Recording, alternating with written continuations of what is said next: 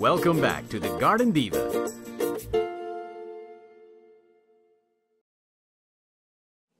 Okay, we've come in from the garden where we've picked the stevia, and you gave us some great tips to pick early in the morning so it doesn't stress out the plant, and that the smaller leaves are the sweetest leaves. So where do we go from here? Well, most people, when they come in from the garden with herbs, they want to wash them. Last night we had a really good rain. And unless you're picking from herbs that are close to the bottom where the mud might splash on them, they're fine. So last night we had a good rain. If you do feel that you need to wash them, you need to make sure that you lay them between paper towels and you pat them dry really, really well before you do anything else with them. I like to just dry my herbs naturally, just with air. I don't have a dehydrator or anything. So what I do is once I know that they're clean, what I do is I just put them on a paper plate simply. And just spread them out. Yeah, and here you'll see some that I did a couple of days ago, and you'll see they're not quite dry. They're starting to dry. They're getting there. Yeah, they're not quite dry. And basically what I do is I just leave them on the microwave. So what you want to do is you want to put them out of direct sunlight, and you don't want to put them anywhere near the stove where you'll have steam coming in off the food that you're cooking. So that way they'll have ample time to dry. And you let them dry completely. That's very, very important, because if you don't let them dry completely and you seal them up, they're going to mold. And this is not good.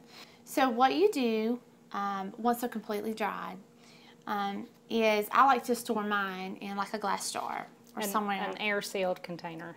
Yeah. Of some kind. Yeah. And what I do is I go ahead and I crumble them up, and so that they're ready to go. And as you see, it's thin. It is. Yeah, and it doesn't take much to do that. It just looks like any kind of tea leaf or anything else that you've dried. Right, right. And it is like any other tea leaf. The difference is it doesn't have very much flavor in it. Instead, it has the sweetness, which is awesome. So, to make good Southern tea with stevia, what I do is I like to do my tea in a teapot. Some people use a pot on the stove or anything like that. And what I do is just go by how you normally make tea. Everybody's got their own way. It's kind of like making biscuits. Everybody's got their own way of making Southern tea. Yeah. So this is what I do is I put my tea bags in here. So I'm going to make a gallon of tea. So what I want to do is get a large tea ball. Now they come in different sizes, so if you only make a half a gallon, you won't need quite as much. And you can find these anywhere? Mostly in cooking stores. Look in the cooking department. You can also find them online as well. And this will be one of the items that we'll have in our gift store online. Anything that you'll need to make tea.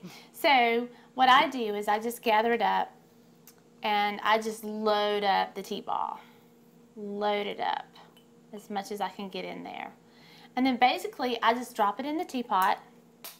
All at the same time. The tea bags and the... Just drop it in there. The herbs all together. Yeah. So I boil the water like normal and I take it out, and as long as I leave my tea bags in there, I leave the stevia too. Okay.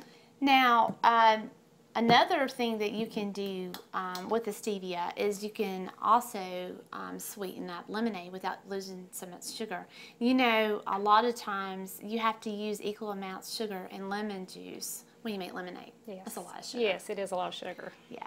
So what I like to do is I make sugar water with the stevia, basically. So what I do is I do the same process, I just don't put tea bags. So you're boiling the water and the stevia leaves at the same, and you're making a syrup, basically. Yeah, yeah, and it's just a sweetened water is what it is. So once it's cool, then I put it in my pitcher.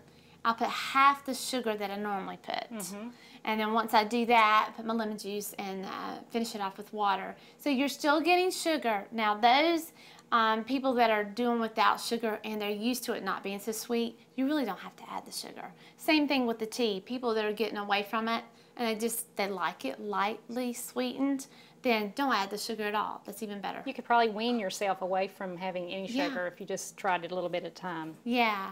One of the things that I want to mention, you'll notice when you look at the lemonade, it has a little darker color than a regular lemonade would have. Remember that when you're using the stevia to make that sugar water, the stevia leaf itself has a tint to it.